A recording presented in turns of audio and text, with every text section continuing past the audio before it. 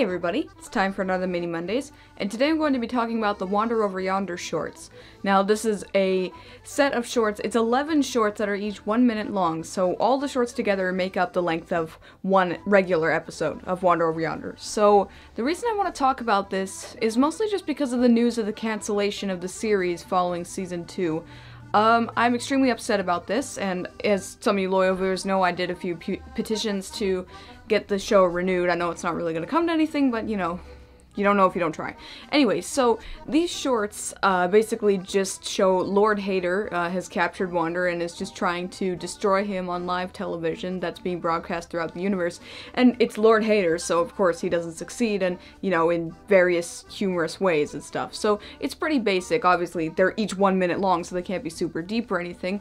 I don't think it's the best example of the comedy that the show offers, but I still think it's worth a chuckle and definitely worth seeing, just because it's basically just one episode, you know, it's not really not worth your time to watch it. So I really do think you should watch it, but I actually think you should watch the show first if you haven't seen these shorts, because I don't think they're a good example of the humor that the show conveys and just the stories and the characters. I just think it's sort of stereotyping the characters a little bit, except maybe Wander, who is just Wander, you know, he's just a sweet little guy.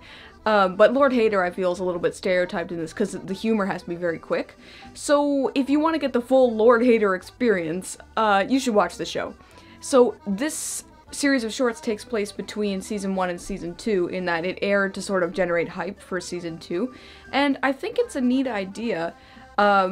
I just kind of wish that maybe they had gone with 11 different scenarios instead of one scenario over 11 episodes, because it does kind of get repetitive. Even though they're only 1 minute long, it kind of gets repetitive. So it's still funny, it's still worth a look. It's just keep in mind, it's repetitive, it's not super deep, it's not very funny, but it's worth a look. It's Lord Hater and Wander together. That's always fun. But, yeah, so I really just did this because I think it's really a shame that the show didn't get a third season, because nowadays it seems like shows are mostly finishing with their stories, you know, all wrapped up and everything, and I'm pretty sure Steven Universe is gonna end that way, probably Rick and Morty will end that way as well. All these really good story-based cartoons are kind of getting all their stuff wrapped up, but Wander Over Yonder just doesn't get that, and I feel like Disney has been giving Wander Over Yonder a really hard time. Like, I know this is supposed to be about the shorts, but I already did my review of Wander Over Yonder, so I really want to say this. I just feel like Disney didn't give the show the support it deserved.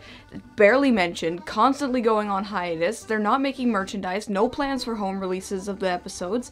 It's insulting, honestly. I don't know what they have against this show, but I think this video needs to serve as more of a shout out to the show in general, more so than my original review does, just because learning that this show, that's definitely worthy of getting a season 3 over many shows that exist right now, just being thrown aside, kinda, is just, I think it's a real shame, and if nothing else, you should check out these shorts, because they're a good entry-level form to the show, you know, they kinda just, they show you what to expect, but just the most basic level of it. So, yeah, if you haven't seen the shorts, but you like the show, I'd say check them out. If you haven't seen the show, you could probably hold off on the shorts for a bit, maybe hold them until you've seen the first season and gauge if you kind of like the humor of the show or not.